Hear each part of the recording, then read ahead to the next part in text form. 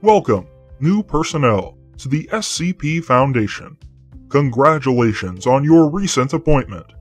You can take pride in the knowledge that you will be contributing to a multitude of ongoing containment and research endeavors that aid immensely in the protection and betterment of the entire human race.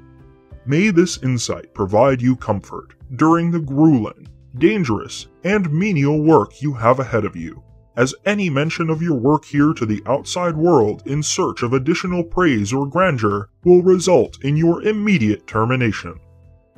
Be sure to take some time and familiarize yourself with the following 3 primary SCP classifications, as your accurate identification of threat levels may be the difference between life and death.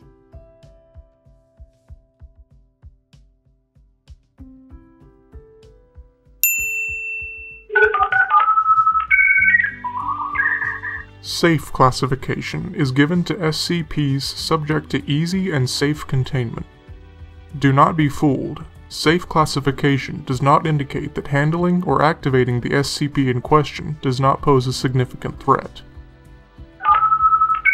Euclid classification is given to SCPs requiring additional efforts and resources to adequately contain. Generally, any SCP with autonomy, sentience, and/or sapience will receive Euclid classification due to the inherent unpredictability of objects that can act or think on their own accord. Keter classification is given to SCPs exhibiting extreme difficulty to contain, if containment is even possible.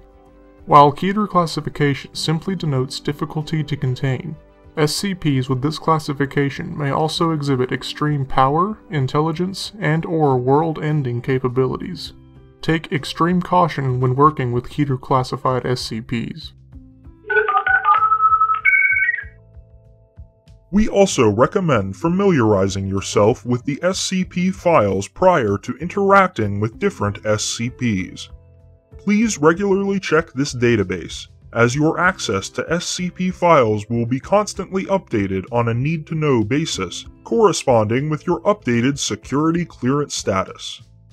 A word of warning: access of the Foundation database by unauthorized personnel is strictly prohibited, and any personnel found distributing database files or classified information may be subject to demotion to D class. Again, welcome to the SCP Foundation, and thank you for your service. I can't guarantee you'll advance through the ranks in your time here, and I certainly can't guarantee you'll survive the atrocities you'll be forced to face on a daily basis.